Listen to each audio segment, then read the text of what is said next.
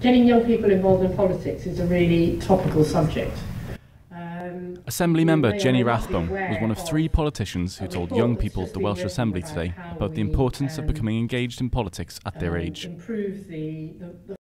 Politics is fantastically important. Well, we've got this report which I'm going to be discussing later on today, which is a parliament that works for Wales, and one of the proposals, which I'm pretty confident will be passed before the next Assembly elections, is to give votes to 16 and 17-year-olds.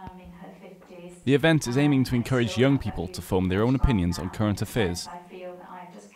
Some students here today are looking to gain a greater understanding of politics and how to get involved. What I'm looking to get out today is just to build a greater wealth of information and knowledge about politics and how I can then influence my own future and others' futures using my knowledge gained here today. Newspaper articles taken from the Human Rights Watch, which is an organisation that fights... 3 workshops were held during the afternoon, debating human rights, LGBTQ in politics and political engagement. The students were given a chance to voice their opinions on these topics. That would be like a smaller amount of students engaged within politics. I think there could be more trips for other people in school. A question and answer session then allowed the students to ask 2 members of the Cardiff City Council about their experiences in politics. What you are doing and what do you both stand for?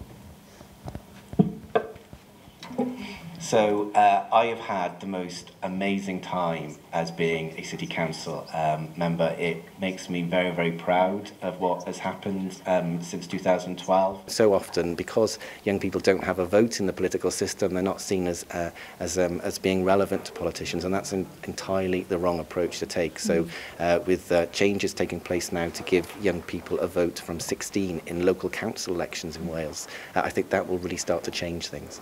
The free event set up by the European Youth Parliament aims to educate children on decision-making and encourage children from disadvantaged backgrounds to interact with politics.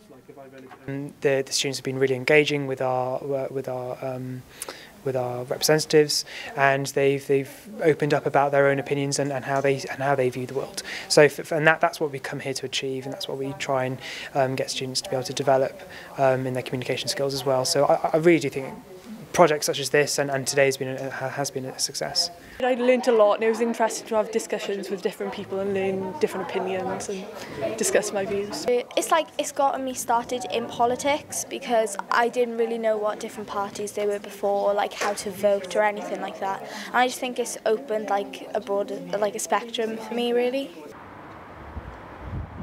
The information gathered here today will be passed on to the European Youth Parliament. Similar events will be held all over the UK to reach out to as many young people as possible. Dan Moffat, Atrium News, Cardiff.